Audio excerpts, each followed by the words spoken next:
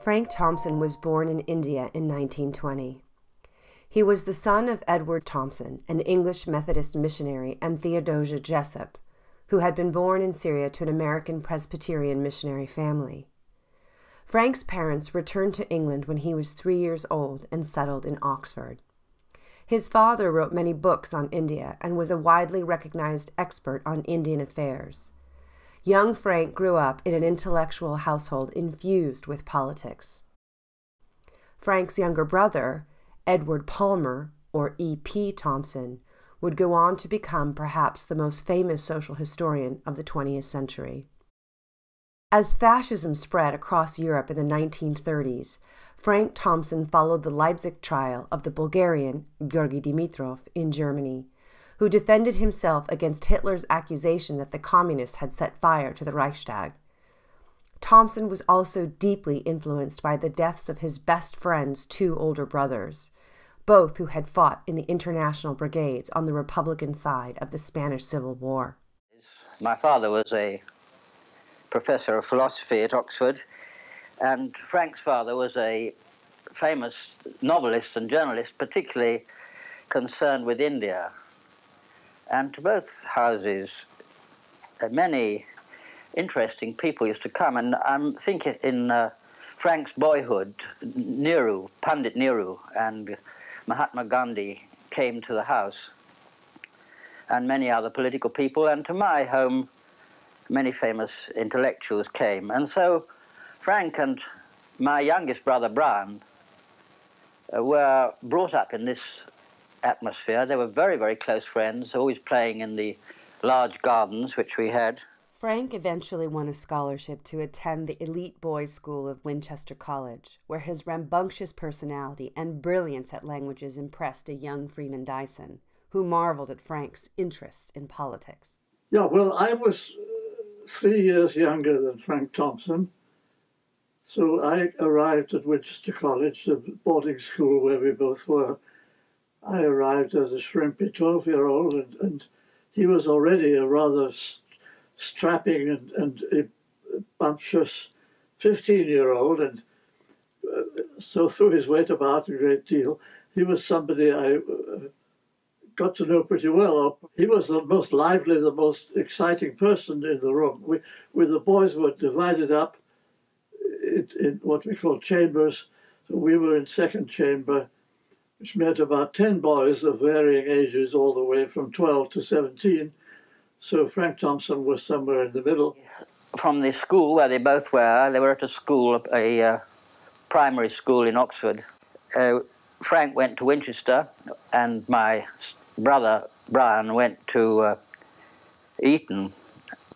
And they were very popular boys there, I think, and quite good at their work, but full of fun and enjoying games, and making no bones about their communist ideas and interests, because in Brian, my brother's family, there were 5 boys, 4 of them older than him, and all of them by then were in the Young Communist League or the Communist Party. So they took it for granted that sensible, interesting, jolly people were in the communist movement, and they went on like that at school.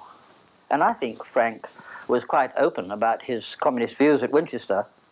And I have vivid memories of his loud voice and his strong opinions about all kinds of subjects. What else do I know about him? Of course, the other thing was he was a communist, which was also exciting. I wasn't a communist, but still I found it exciting to have somebody who had really some passion about politics. Being a communist wasn't just being a member of the party. It meant that you had your life and soul in it, and as he did, he really believed that the future of mankind was bright, and it was his job to bring it into existence. So he had a personal responsibility for saving the world, which of course was very contagious. Of course, he had this passion for obscure languages, which I shared, and he had sort of founded a club for studying obscure languages. So the purpose was especially to learn how to curse in as many languages as possible. So he had this training in languages, and he became extremely proficient in a number of European languages. This was partly at Oxford, where he went for only a year after he went to Cambridge, after he went to Winchester College. In the long vacation, before he went to Oxford, he went on a dig in Crete, an excavation in Crete of ancient Crete civilization, and here he began to learn modern Greek. And then at Oxford, and then in the army, he began to learn Russian, he learned Italian, he learned Polish, and then he began to learn Serbo-Croat, and of course Bulgarian. So he had, I think, something like 9 languages, not proficient in all of them. Obviously, he only knew a little Bulgarian. When he went to Bulgaria, he learned more during the partisan struggle. After graduating from Winchester, Frank Thompson won a fellowship to attend Oxford University in 1938. There, he made the acquaintance of an intriguing Irish girl who hated fascism even more passionately than Frank. Her name was Iris Murdoch, and one evening while Frank was flirting with her, she challenged him to join the Communist Party of Great Britain. Frank later reported, "I was dumbstruck. I'd never thought of it before. Right then, I couldn't see anything against it, but felt it would be wise to wait till I sobered up before deciding. So I said, 'Come to tea in a couple of days and convert me.' Then I staggered home and lay on a sofa, announcing to the world that I'd met a stunner of a girl and was joining the Communist Party for love of her. But next morning, it still seemed good. I read State and Revolution, talked to several people, and made up my mind." Although he was not eligible for the draft until his 20th birthday, Frank Thompson volunteered for military service on September 1st, 1939, 2 days before the official British declaration of war against Hitler. Both his parents and Iris Murdoch were desperately opposed to his enlistment, but Frank was determined to fight. He wrote a poem to Iris Murdoch, explaining his decision. "Sure, lady, I know the party line is better. I know what Marx would have said. I know you're right. When this is all over, we'll fight for the things that matter. Somehow today, I simply want to fight. That's heresy? Okay. But I'm past caring. There's blood about my eyes and mist and hate. I know the things we're fighting now and loathe them. Now's not the time, you say? But I can't wait." Thompson started out in the Royal Artillery. He set sail for the Middle East in March of 1941 as part of a unit called Phantom and was stationed in Cairo. After Hitler's invasion of the Soviet Union in June of 1941, Frank was transferred to Syria. Frank was then sent to the Western Desert in North Africa and then back to Syria, Iraq, and Persia. Throughout the war, Thompson was an avid diarist and penned many letters to his parents, to his younger brother, and to Iris Murdoch, providing an incredible documentary record of his personal experiences of the war. Reading through his journals and copious correspondence, one can feel Thompson's idealism, his support of the working class movement, and his belief that a better world would emerge from the ashes of the Second World War. A gifted polyglot with a passion for poetry, Frank Thompson dreamed of a future full of equality, brotherhood, and peace. Frank's unit participated in the Sicilian landings in June of 1943. Although he survived unscathed, he witnessed the deaths of many of the men in his unit. After Sicily, Frank was sent to Libya. His letters and diary entries show that he was restless and frustrated with the Allies for not opening a second front. The Soviets were taking heavy losses in the east, but Churchill was refusing to move. In April of 1943, Frank heard about the Special Operations Executive, SOE, a new unit that sent British officers in to work together with local resistance movements in the Balkans. The strongest of these partisan movements was in Yugoslavia, where Tito was successfully wreaking guerrilla havoc on the Germans. In Greece, there were both communist and nationalist partisans who were trying to liberate the country from Nazi and Bulgarian occupation. The SOE was looking for someone to work with the partisans in Bulgaria. There was little quality information about their numbers and effectiveness, although they were credited with several successful acts of sabotage. Partisan bands had removed train tracks, disrupting Nazi supply lines into Greece. If the SOE could establish contact with the partisans, equipping them with arms and other essential supplies, The British hoped that partisan detachments would grow in size and inspire a local peasant uprising against the Nazi-allied Bulgarian monarchy. Since Frank spoke Russian and had taught himself Bulgarian, he was the ideal officer for the mission. Thompson parachuted into Bulgarian-occupied Serbia in late January 1944. From the beginning, the mission was plagued with logistical difficulties. By the spring of 1944, the Bulgarian gendarmerie had stepped up their reprisals against partisans and their families by burning houses and promising other harsh punishments for anyone who collaborated with or gave food to the bands operating in the mountains. The Bulgarian Minister of Interior also placed a large bounty on the head of any dead partisan. Local villagers soon formed mercenary hunting parties. Simultaneously, bad weather and miscommunications prevented regular British supply drops. Thompson and his band of partisans were constantly on the run. В България имаш силна държавна фашистска власт.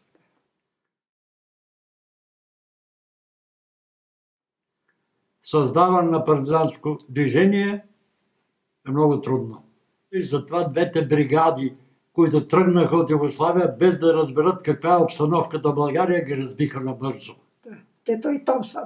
Томпсън, защото разликата е много голяма. Това е все едно като Ботевата чета. Едно време против турците. Ма какво имаме ние, партизани, в нашия край, с едни пушки от 23-та година, от септемврийското въстание и другите, и не знаеш тия дали куршумите са годни да гръмнат или не. Тръгваш така.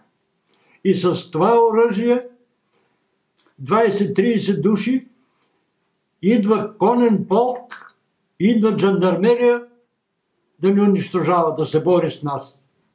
Това в главата му човек не може да се побере. Значи ние сме там толкова души, те идват конен полк, идват жандармерия, всичко. И какво остава? Въпреки всичко, те не искат да влезат по Пирин нагоре. Страх е. Защото и на тех не им се умира. На никой не му се мре. При тази обстановка. Това жестоко наистина. И турците не са палили така къщите, както сега фашистите палят. Да, запалиха къщата, с колко 10 след стаи като не бяха къща. запалили къщата вече. И турците така не са правили. Всичко заизгоря. И тук трябва да имаш огромна воля и вяра в тази идея, че си велика и ти си част от тия борби за тази лева идея за прогресивно. In his last letter from the Bulgarian frontier on April 21st, 1944, I show you the letter, to Iris Murdoch. He has in this letter several references to Homer and to Aeschylus, and the feeling is that the heroism of ancient Greek heroic literature is being echoed by the partisan struggle. There's this feeling that the two are of the same quality. In mid-May of 1944, Thompson was safely encamped with some Serbian partisans in the liberated zone along the Bulgarian-Serbian border.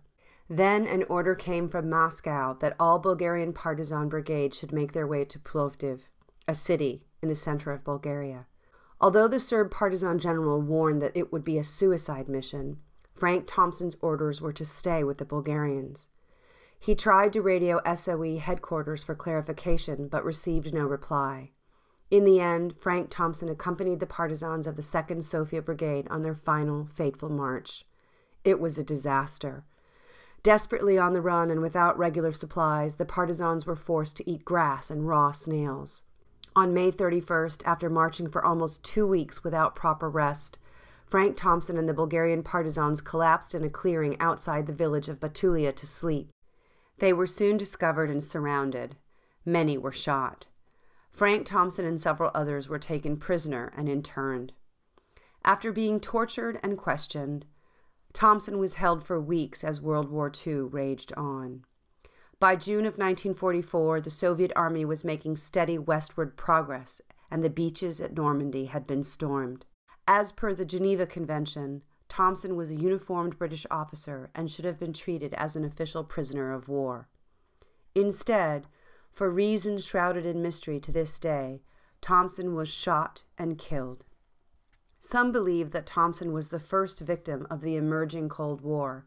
Others argue that Thompson's life was just one of many squandered in the fight against fascism, and that his left idealism was inconsequential to his sacrifice. Even now, Thompson's life and death remain enigmatic. Yeah, the first I heard of the death of Thompson was in the spring of 1945. The war was still going on. I was then working for Bomber Command in a safe office job, and we heard Thompson was dead. It came as a terrible shock. And the news came through a Bulgarian trade union representative, a lady, I forget her name, Sharova or some such name. She came to London to a conference of trade union people, and she had this story about how Frank had been tried in front of the villagers and had stood up so firmly and shouted, "I die for freedom," or heroic words, and gone to his death. And so that was the first we heard of it.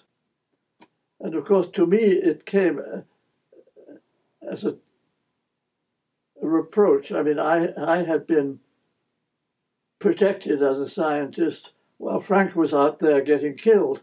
So I felt terribly, not only sad, but guilty for having survived. And I always wanted to learn more about what really happened in Bulgaria. Well, we had heard nothing then for a long time.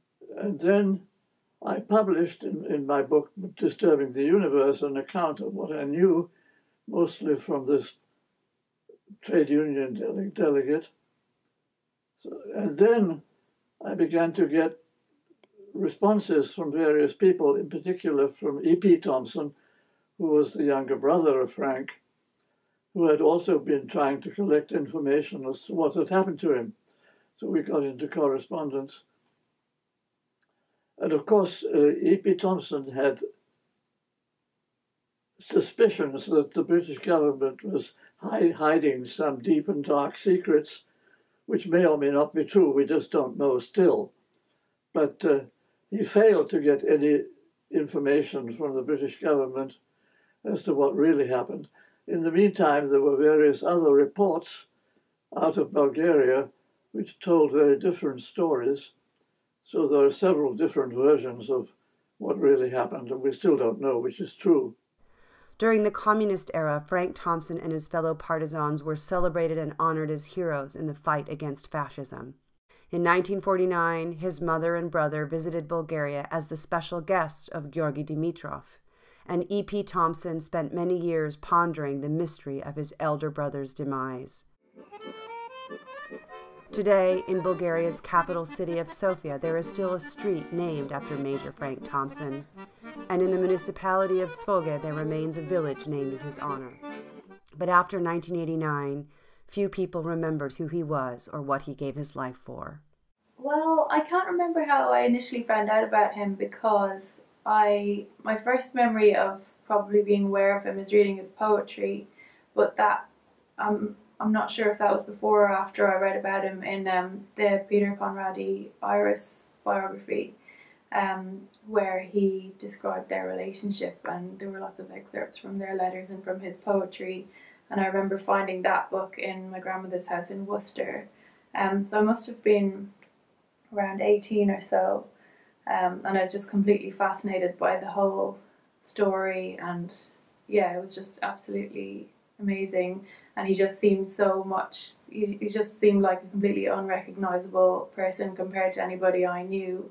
And I remember it just really deeply affected me, because it seemed like a lot of people have the same reaction about Frank. I think they just think, could I have ever behaved in that way when I was his age or at the time I was younger? But it seemed like a completely different sort of frame of reference, that he would be so much less selfish or self-absorbed than I was at the time.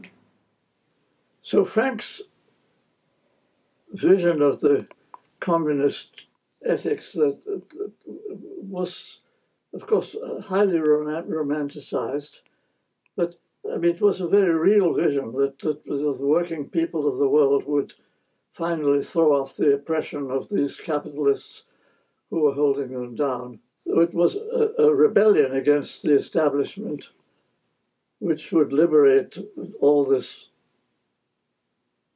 feeling of brotherhood, and which was very real. And so he had this utopian vision of what could be achieved, and he wrote this wonderful letter saying there is a spirit in Europe, which describes Frank's view of things, that these heroic partisans that he got to know in Bulgaria were the wave of the future. They were the people who would finally make Europe into what it should be, a brotherhood of nations with people running their own lives. Yeah, well, it just does seem to nowadays, I don't know when it started because I wasn't around, but it seems to be just such a dirty word now to just definitely to, you know, to have described yourself as a communist, but even to be left-wing.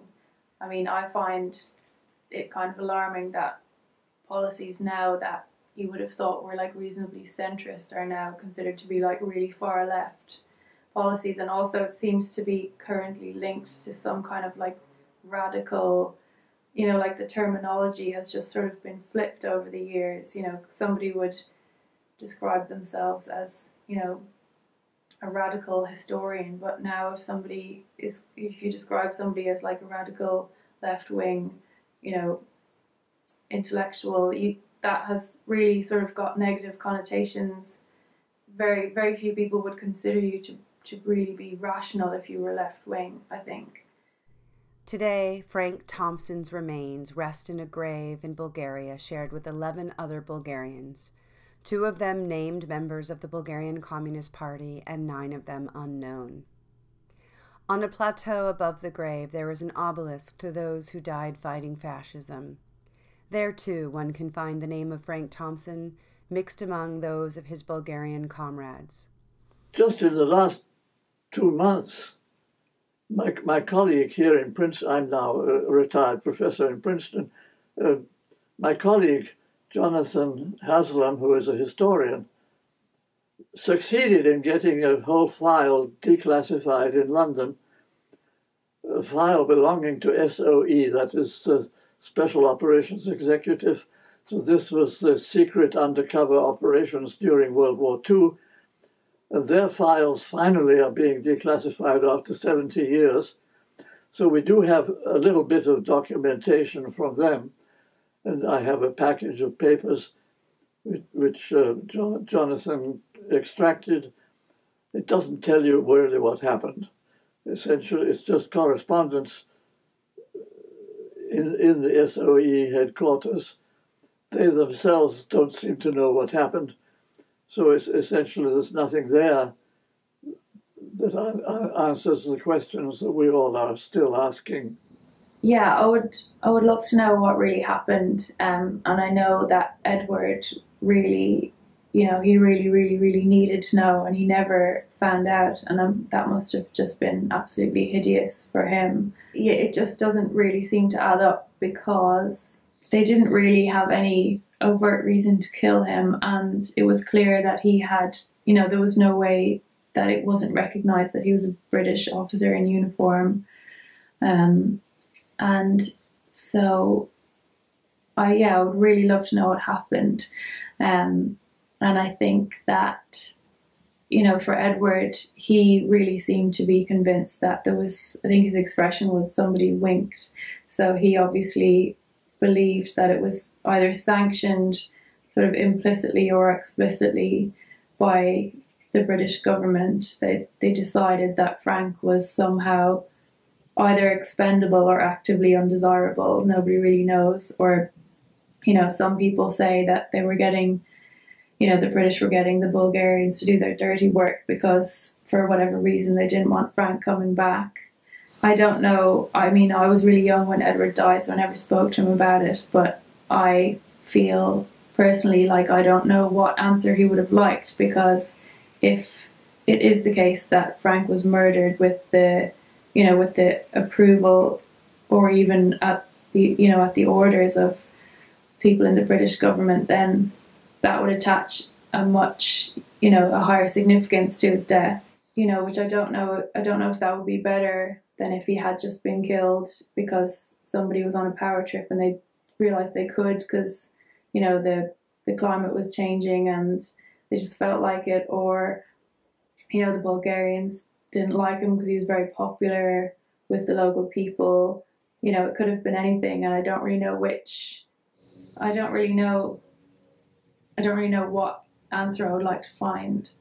I think that he was, even before I was conscious of his existence, I think he was an influence on my life and on the lives of my brothers and the whole family in a sense, because he was such an influence on my father. He was this adored older brother who had not only died but died in this extraordinarily heroic way. There was a whole story around his death and this mock trial, which I think turns out probably not to have been true, but which my father believed up until the day he died, because he didn't ever get a more accurate version of the story. And so it was really like this sort of hero figure in my father's life, which I think was a huge influence on him and on his passion for creating a better world. It's quite interesting. I felt Frank's ghost kind of reappearing in my life from time to time, often at obvious times when I would be going through old family papers or photographs or whatever.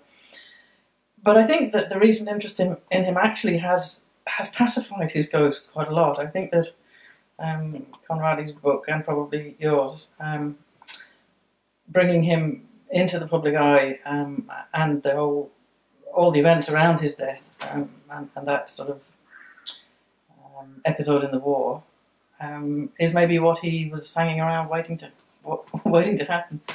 And I don't feel his presence in the way that I did even 10 years ago. And that emotional sense of, it was quite a powerful sense of loss and I suppose of his presence, really. And now it doesn't seem to be around so much.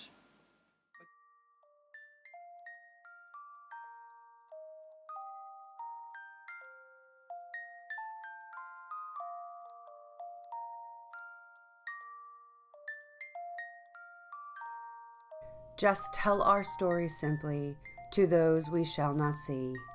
Tell those who will replace us. We fought courageously.